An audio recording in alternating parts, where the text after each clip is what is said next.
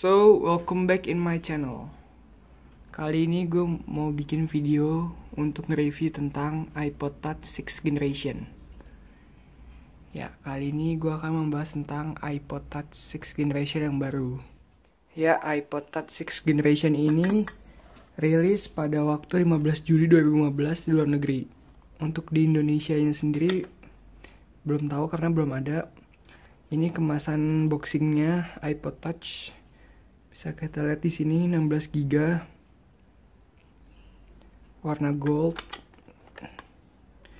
Ya, kemasannya nggak jauh beda dari generasi iPod yang kelima. Semuanya sama. Dan ini iPodnya. Apa aja yang didapat dalam box ini? Kita bisa lihat. Di sini kita dapat dusnya. iPodnya yang sangat bagus ini suaranya. Kabel lightning. Kalau iPod dan iPad gak dapat kepala. Tentu iPodnya. Buku panduan yang simple.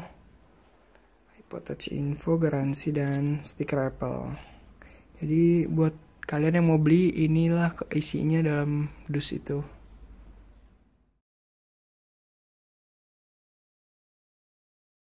Sekarang kita beralih kepada iPod Touch 6th Generation ini. Dengan seluruh dimensi tidak jauh beda dan sama dengan generasi kelima. Semua pixelnya, layarnya sama. Dia berukuran 4 inci dan memiliki ketebalan yang lebih tipis dibanding dengan iPhone 6. Untuk chipnya sendiri, dia sudah mengandung chip A8 dan M8 prosesor yang sama pada iPhone 6 dan 6 Plus. Yang sangat beda dengan generasi kelima, yaitu dengan chip A5 dan M5. Semua terasa lancar dan smooth di iPod Touch 6th Generation ini.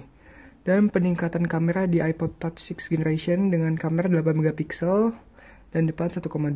Beda dengan iPod Touch 5 Generation, dia hanya menggunakan 5 MP dan 1,2. Dan apa saja fitur-fitur kamera yang ada di sini? Ada foto persegi, panorama yang pasti ditingkatkan. Video, nah untuk video dia bisa merekam 720 per 30 fps dan 1080 fps. Sayang aja dia nggak bisa 60 kayak di iPhone. Tapi di fitur kali ini dia bisa ada slow motion 120 fps yang sama dengan iPhone 5s.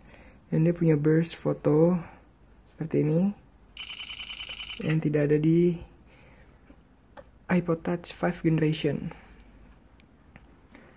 Dan untuk itunya kita ulas lebih dalam. Sekarang kita coba untuk memainkan suatu game yang berat, yaitu Hungry Shark World.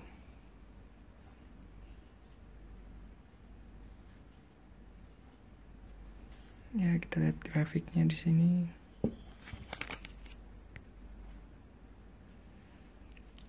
Dengan chip A8 dan M8 kompresor ini, kita udah nggak usah takut lagi untuk memainkan game-game yang berat, karena dijamin dia pasti kuat untuk memiliki ini.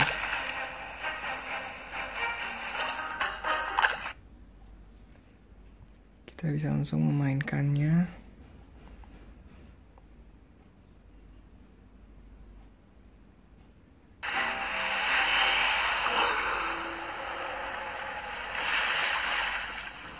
Ya, untuk gambar yang sudah begitu sangat nyata dan sangat halus ini, memainkan game yang sangat smooth. Dan sekian ini reviewnya. Ini untuk hasil suara yang dihasilkan oleh iPod Touch. Dan yang pasti di iPod Touch 6th Generation ini peningkatan responsif yang lebih dari Siri. Hey Siri. Hi there, Abi. What time is it? The time is 2:26 p.m. Shut down. Bye. Ya, kita bisa lihat peningkatannya yang jauh lebih baik lagi sebelumnya. Dan untuk versinya sendiri, saya sudah iOS 9.3.1 dan belum ada lagi pembaruannya. Untuk simpanan saya 16 GB. Tapi di segala macam kelebihan di iPod Touch ini, dia memiliki suatu kelemahan.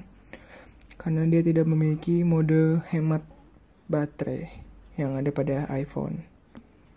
Dan untuk semuanya, tampilannya yang begitu gampang dipakai untuk segala usia dan segala umur, yang membuat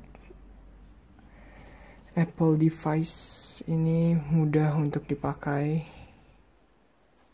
Dan saya sangat suka warna gold ini karena begitu elegan seperti iPhone 6. Dan untuk iPod Touch 6 generation ini ada satu fitur yang dihilangkan dari generasi sebelumnya, yaitu loop yang ada di sini. Sekarang sudah tidak ada lagi. Dan variasi warna sekarang ada biru, pink, emas, dan space gray yang membuat iPod Touch sekarang kelihatan lebih elegan. Dan sekian untuk video review iPod Touch 6 generation. Dan akhir kata saya ingin mengatakan, buat kalian yang ingin mencobakan atau ingin membeli sebuah Apple device dan kalian sudah punya HP Android atau apa segala macam, kalian bisa untuk membeli iPod Touch ini sebagai untuk digunakan yang sangat simpel dan canggih, dan segala aplikasi yang berjalan di iPhone bisa dijalankan di sini. Dan untuk kamera, untuk apa segala macam, tidak usah untuk diragukan lagi karena semuanya sudah dikemas dalam satu kemasan di iPod ini yang membuat ini sangat bagus dan canggih. Dan iPod Touch ini tidak memiliki SIM card ya kawan-kawan. Dia hanya menggunakan sebuah Wi-Fi only. Sekian dan terima kasih atas review untuk hari ini. Jangan lupa untuk like dan subscribe channel saya, karena itu akan membantu saya. Terima kasih.